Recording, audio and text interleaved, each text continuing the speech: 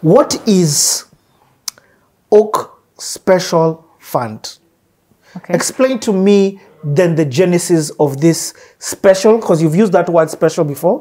What is the Oak Special Fund? Explain to me why are we having the conversation with Oak in relevancy to investing in global markets? Okay. So the special fund is a kind of a collective investment scheme that is under the Capital Markets Authority that enables fund managers to be creative in the way that they want to invest their fund. As long as they disclose, are clear about the investment policy, and get approval from the capital markets about their policy and the strategy that they have. Okay? So that's why it's called a special fund. These other ones are very limited in terms of what asset classes, the percentages, and so on. But the special fund, you have different special funds looking very different from one another because they're all very different. So let me just start there. Yep. How did we end up here? We've been in the market for 30 years. Okay? And in the 30 years, you found that, in fact, I was just looking 10 years back. 2014, the news was very different. The news was about, companies have raised, I don't know how many millions of dollars in the capital markets through IPOs and rights issues. And, they're continuing to. So that time, the capital markets, in as far as the stock market was concerned, there was companies coming to the stock exchange to raise money. And in this case, the Nairobi Stock Exchange. Right, specifically. That they were coming to issue corporate bonds, they were issuing rights issues where listed companies offer more shares for investors or shareholders in their company to give more money. Because there was a lot of liquidity. There was a lot of money in the market. And investment opportunities were there at that time within the capital markets because people were investing in the capital markets. But several things have happened since then. We've had the boom of real estate. We've had a lot of companies now getting funding from other places other than the capital markets. And so after that, we started to see the rise of private equity. And so companies, instead of coming to the capital markets to raise money, what would they do? They talk to private equity funds. Instead of coming to list on the stock exchange, they would, I'm just telling you what has happened. Yes. But also at the same time... They talk to high net worth individuals. Is that an example of now the private equities? Well, the private equity funds are companies that are investment companies. It's just a different investment strategy also. I get it. These people pull money together. You have a general partner. He gets limited partners, and they come together in different markets to invest in companies. Yes. And they hold those companies for 5 to 7 years, and then they sell. Now, which is different from the capital markets, because the capital markets, people list their company on a stock exchange, and you can buy and sell. The private equity is more a longer-term vehicle, medium-term to long-term vehicle. So the point is that the capital markets started to get less requests for listings. Meanwhile, then we go into a post-election violence scenario. Am I right? 2017? No. What happened in 2017? Post-election was way before that. It was way before that. It was not post-election violence. It was, what happened in 2017? We had the election, the very... Oh, yes. Yes. And so that season, 2016, 2017, we also had collapses of banks. Okay, so several corporate bonds, commercial papers. Actually, that's actually what happened. I remember very clearly. 2016, 2015, we had the collapse of several banks. Imperial Bank, Chase Bank. We had the collapse of Athi River Mining within that season. We had Nakumatt had a commercial paper. It went under. Uchumi issued a rights issue. The company was mismanaged, and over the next 2 years or so, from 2015, it went under. And so those events were an issue.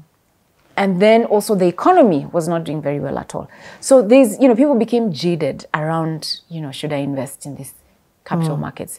We had companies like Mumias having issues. We had companies like Kenya Airways. I was going to say KQ. Having issues. Yeah. So I'm just being real, right? Transparency is the key. So let me just be real. Yes. So what has happened? We found less and less people investing where? In the stock market. Yes. And then now, the government starts borrowing money.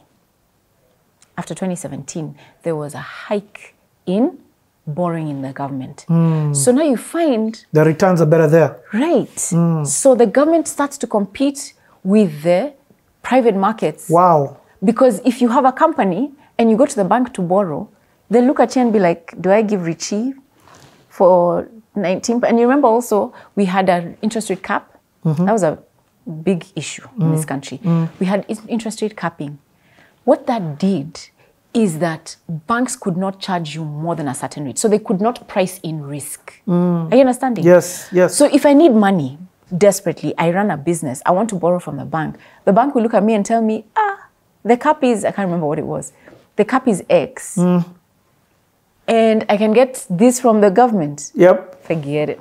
I lend the government and I'm not lending you. And so what then happens? First of all, I remember that era so well because as borrowers, we were happy because we thought now it's capped and we could get loans easier. But we didn't. That wasn't the case in scenario. It wasn't the case. Because banks now found better places to get higher interest rates. And so then you find that companies are not able to do as well. And so anyway, long story short, performances of companies doesn't do as well. The companies in the stock exchange are not performing as well. We don't have new listings. And so it's just, So people start seeing, these capital markets. And then what is happening? Crypto, Bitcoin, Ethereum, Ripple, I don't know Cardano. And all these others that I can't even remember, right? Thousands. And so all of these different things, global markets, etc., in terms of performance, made a lot of people start avoiding the capital markets, going into bond markets, and also outside of the country. So for us, and I'm telling you why we came to the special fund, for us, we looked at this scenario and thought, okay, and I specifically recognized that we have to diversify our income sources and our revenue streams and our offerings in a manner that meets our customers' needs. We can't just be harping a certain opportunity if really it's not there. There's no point of trying to push something that's not working. And we need to recognize the fears, the desires, the hopes, the needs that people have. And so it's in recognition of all of that and the realities of our markets today that we're doing this. Listen, Richie, it's not just about Kenya. If you were in Russia, investing in the capital markets in Russia only, and then this war breaks out, do you know they had to close their stock exchange? Are you understanding me? If you were in China and you're only investing in the real estate market in China, and you can see what's happening in China real estate market, then you're in a mess. And so you find Chinese companies, where are they? You should go to Zambia and see for yourself. I was in Zambia where they are. for 2 months. Right? Yep. So they're diversifying. It's true. Yeah. So the point is, you have to get to the place where you recognize that there needs to be a shift and a move, and people are becoming a lot more aware and enlightened. And so that's why we decided, you know what, let's issue a special fund. Yes, there's money markets and there's a place for all these things. In an investment portfolio, you have to have those assets that are your safety net, those assets that give you an opportunity to meet, or rather beat inflation, but you also need to give yourself an opportunity to create real wealth. Don't you? Yep. Now, those opportunities that enable you to create real wealth, you tell me what they are, Richie. They're things that are high risk. They're things that are complex. They're things that are difficult to access for one reason or another. So, for example, private equity. For example, trading in Forex. For example, trading in crypto. Trading in your own business. But people are employed fully.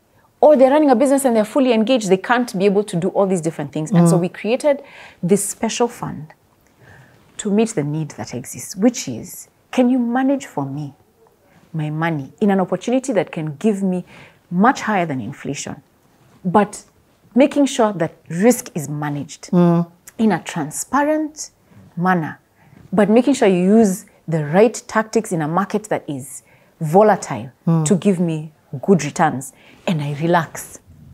One of the questions that used to irritate me a lot in my career was, can I just give you my money, you manage for me? And you can even go back to videos on MoneyWise where I'm like, there's no one who's going to make you rich. Because I'd be frustrated. I'm like, who is sitting down trying to make Richie rich? You have to take responsibility. Yes. But I've come to recognize you need help. Yes. Because when are you going to analyze Euro USD? Or Canadian dollar versus Euro? When are we going to sell sit and when we're at work? When we're in an operation table as a doctor? Yes. Or shooting this video now. And then me, I'm a mother. I have 3 children. I have a husband. I have 2 companies I'm running. Like, when am I going to sit down and start looking at how the real estate market? I can't. Like, there's things I can do, and those I will continue to do. But where I can delegate, whether it is the picking up of my children and taking them somewhere, or it is going shopping to buy vegetables, where I can delegate, I will, including financial assets, to a certain extent. Are we together? And so that's why we created the special fund. Yes, you're calling it Oak. Right now it's KUA Special Fund, but we're changing the name. I remember when we named it, we were like, yeah, KUA, meaning to grow. You know, KUA also means to carry, right? Because we're carrying you. Yeah. But there's another KUA. To die. You want my investment to die. And I was like, no. In fact, there was somebody in my office who was like, Rina, have you really thought through this word? Yes. Because in Kikuyu, yes, it means to carry, but there's also another meaning. You know how Kikuyu has like one word for like 3 things. Yes. So, yeah. So, but what I'm hearing you say is that you created this as KUA. Yeah. Registered it, presented it to CMA, and actually got it listed. Yeah, it's licensed. We have the license for it. So if I go to the CMA website now, if I'm doing my due diligence, I will see it. Yes, you will. I will either see KUA, but I'm hearing you're in the process of changing it to Oak. So we have 3 funds. We have Hazina Fixed Income Fund. We have Angaza Money Market Fund. Oh. And we have KUA Special Fund. Soon to be Oak. Okay. Okay. Oh my. Yes, but it's just a name change. It is not. Everything remains the same. Okay. Okay. Because of. So this. Tell me then more about KUA. I've understood the history. Okay. This is wonderful. Actually, let's take a 3-minute break. Now, when we come back, you then tell me, okay, Rina, I've heard you. What does this look like in terms of returns? Okay. What are you aiming for in terms of returns? Okay. What kind of diversification? I do know it is special, and it's not your trade secrets to let out for everybody, because as you said, everybody has different strategies that they present to CMA. Right. But I'd like to understand a bit more about Oak Special Fund / KUA. We're coming back. Okay.